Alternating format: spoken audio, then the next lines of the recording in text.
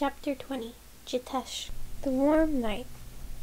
Mosquitoes buzzing about, crickets humming, and the Haveli lit so bright it was a small moon against the light-flecked black city. It was beautiful, but spirits, he was tired. He stifled a yawn, then yelped when he felt a hand on his shoulder. "How's guard duty going?" Nikhil asked. "Oh," said Jitesh. "Fine, you know." "You definitely weren't falling asleep there." Nikhil's voice was amused. "At least try to look like a proper guard. This is a special night." Lord Iskar had put a lavish celebration to mark both the end of the monsoon season and the birth of his first child. His second wife had given him a son, a fat and healthy baby with the silver chains around his wrists and ankles to ward off ill luck, and an ash mark on his forehead for the mothers. Apparently mother and son were glowing and in good health, and Lord Iskar had arranged baskets of fruit and fine honey pastries to celebrate. From his position outside the celebration hall, Jitesh could just about see mother and child seated on a dais through the wooden window lattice, and the proud Lord Iskar standing at their side, greeting his guests.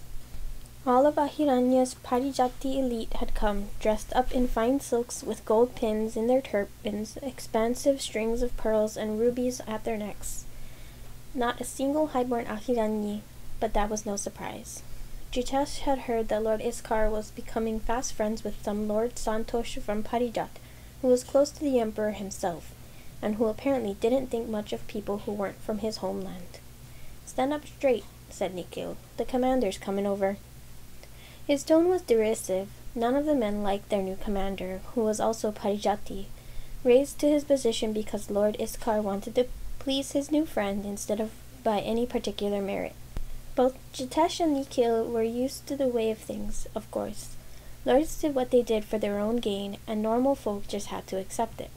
But it was the man himself who irritated them most. He insisted on talking to them, trying to be their friend.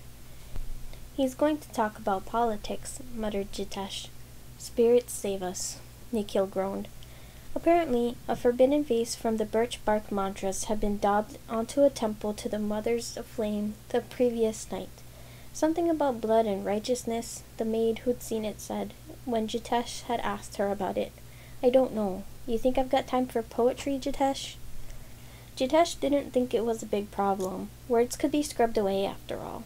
But the commander was furious about it and wanted everyone to know it. His men were, unfortunately, a captive audience. "No one goes to war for poets and whores," the Parijati commander was saying to the shoulder beside him, his saban rough and melodious by turn, as if he didn't know whether he wanted to speak like his compatriots or like his gem-dripping family. "Oh, people like that to whine, that's true enough, but they should be glad those women were burned. They'll be worshipped now, immortal." He sniffed as if to say, "I wouldn't have been as kind." It was a generous death, better than having their skulls crushed. "Yes, Commander," said the long-suffering soldier next to him. "Are you listening to me?" the commander demanded. Jitesh didn't need to look at him to know his expression was sour, mouth twisted to one side. "You provincials, you don't know anything about how the world should be." The commander went silent abruptly. Jitesh nearly sighed with relief. There was a gurgling sound. Jitesh looked over again, wondering what was amiss. Then he saw the hilt of a blade protruding from the commander's throat. The soldier who had been walking beside him gave a strangled cry of horror. Nikhil fumbled for his blade, and Jitesh stood there frozen, catching sight of a figure on the roof. He thought he would vomit when the man leapt down before him. The assassin wore an old-style Ahiranyi mask, dark mahogany with large eye sockets to allow for maximum peripheral vision. "No one will go to war for poets and whores." He repeated the words slowly, levelly. "Isn't that what you said?" The highborn commander burbled out loud, then he crumpled to the ground. The masked man leaned down, twisted the knife, then drew it free. The commander was still. "Come now, friends," said the man pleasantly. "You're going to have to move a little faster than you are. You may be traitors to Ahiranya, but you're still my people." He took another step forward. "I'd like to give you a fair battle, and a fair Ahiranyi death." He drew a hand scythe from the back of his sash. Nikhil finally lunged forward, sweeping his sword through the air. The rebel slipped beneath the arc of his blade, in a motion as graceful as a dance. He moved behind Nikhil and cut his throat. The other soldier cried out, helpless, as the rebel turned and stabbed the same sickle blade through his chest. Jitesh was no idiot. He turned and ran. He ran into the Haveli, ran down the corridor, straight into the arms of the other 2 guards. He hit them with a thump so hard that one of them, winded, swore. Beyond them he could see the celebration, the guests, the gentle waft of music from the tampura, the flicker of lantern light. He opened his mouth to yell. It was already too late.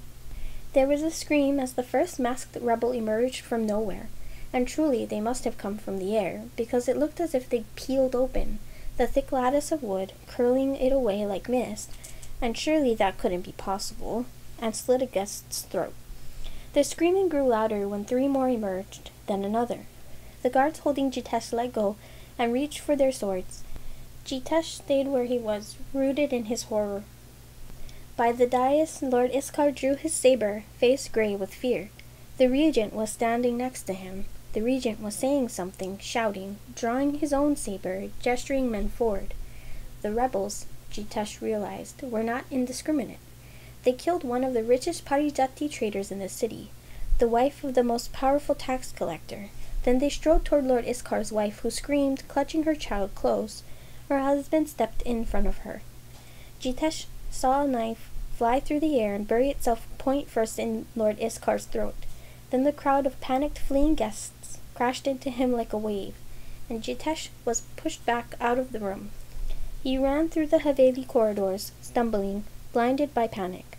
He ran even as he heard screaming begin from within the household's upper levels and saw the first hints of golden fire at the windows.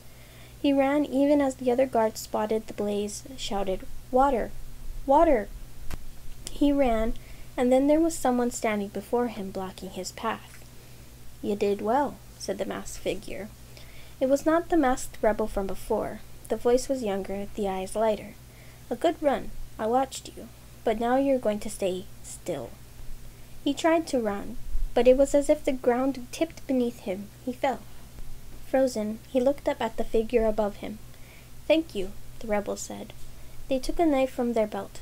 "That will make things much easier."